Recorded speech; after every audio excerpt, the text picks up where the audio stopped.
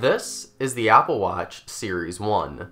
The Apple Watch Series 1 is essentially the original Apple Watch with a brand new dual-core processor and a much cheaper price tag.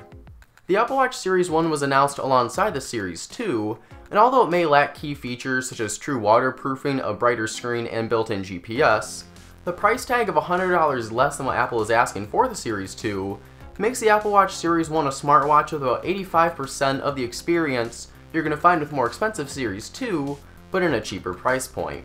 So, is the Apple Watch Series 1 worth the cash, or should you spend $100 extra and go for the Series 2? My name's Joe Martin with PhoneArena, and this is my full review of the Apple Watch Series 1. In regards to the overall design of the Apple Watch Series 1, we're dealing with a smartwatch that is virtually identical in regards to its overall look and aesthetics when compared to the Apple Watch Series 2 and even the original Apple Watch for that matter. The main difference between the Series 1 and the Series 2 in regards to its design/build has to do with the water resistance.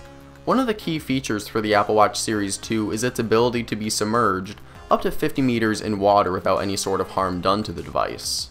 Now this is something that you cannot do with the Apple Watch Series 1, but what it does feature is IPX7 splash resistance.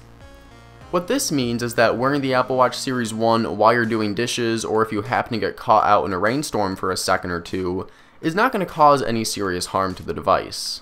A few splashes here and there are perfectly fine, but this is not something you're going to want to take and fully submerge into water, because doing so will likely result in some problems with the hardware.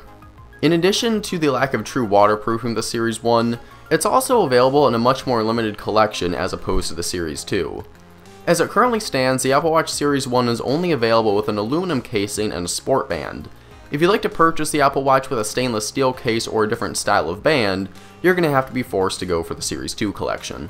Now while this could be seen as a downside to some, I don't view this as such. Not only is aluminum lighter than stainless steel, but it's also more resistant to scratches and other cosmetic blemishes. Some people could see aluminum as a lesser quality material than the stainless steel option, but in my eyes it's really the best way to go if you're looking to purchase an Apple Watch. Both the Apple Watch Series 1 and Series 2 feature the exact same screen resolution with their displays. However, one area where the Series 2 screen does get the advantage is with its brightness. The display on the Apple Watch Series 2 is 2 times brighter than what's found on the Series 1, with 1000 nits as opposed to 450 nits. Even with this being the case, I've yet to run into a situation where I've really found myself wishing that the screen on the Series 1 was brighter than it currently is.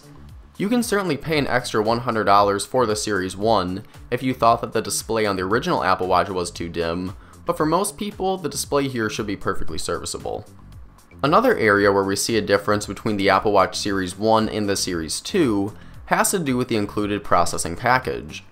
Both series feature a new dual-core processor, but the actual processing package that they offer is a bit different. The Series 1 uses the S1P dual-core chipset, whereas the Series 2 boasts the more powerful S2 dual-core package. While the S2 processor will be better for future-proofing the Apple Watch to ensure that it's as fast as humanly possible, I've yet to run into any problems with the dual-core S1P chipset that's currently powering the Series 1.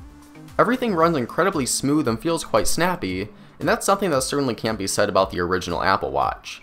Now there are some instances where an animation will stutter on the Series 1 for a quick second or two, but it's nothing that really detracts from the overall experience of using the watch.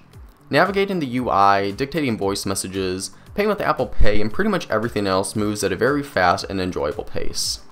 Last but not least, the Apple Watch Series 1 does not come equipped with built-in GPS.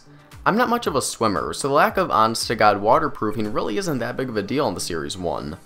With that said, I am a big runner, and not having built-in GPS with the Series 1 Apple Watch is a bummer.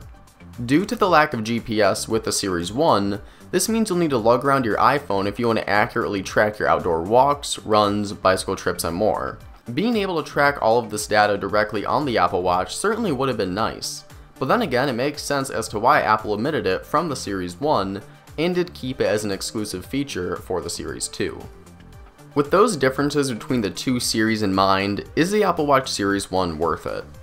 As long as you know what you're getting into with the Series 1, it certainly is. The lack of full waterproofing and GPS is bound to be a disappointment for those who need those features in a smartwatch, and if you do need those, go for the Series 2. However, if you don't plan on swimming with your Apple Watch and you don't mind carrying around your iPhone while you're running or walking, the Series 1 is still an excellent purchase, especially for that lower price tag. Apple Watch Series 1 starts out at just $269 on Apple's website for the 38mm model. This makes it $100 less than the starting price for the Series 2, and for that price, Apple Watch Series 1 is a steal. It's not completely waterproof, its display isn't as bright as Series 2, and it doesn't come equipped with built-in GPS. If those things don't matter to you though, Apple Watch Series 1 is essentially the original Apple Watch with a speedier processor, better interface thanks to watchOS 3, and a much lower price tag.